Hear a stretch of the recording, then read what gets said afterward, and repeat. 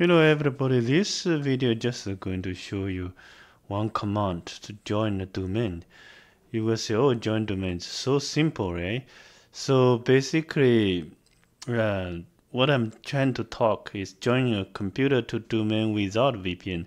So most likely, if PC is direct connect with the domain controller on the same network, there's no problem at all. You can join the PC directly. But if you don't have the direct connection, then most likely you need build a VPN between your PC and the domain controller. Then you can join the PC to the domain. But how about you cannot build a VPN? Or the VPN infrastructure is not in place. Can you still join that PC to domain? Yeah, the answer is correct. So in your DC, you run this command, djoin. Oh, so this command just provision your domain and your computer name. Save is a file as your ComputerHostName.txt file. Then you copy this txt file, put it on your system folder or whatever the folder you want.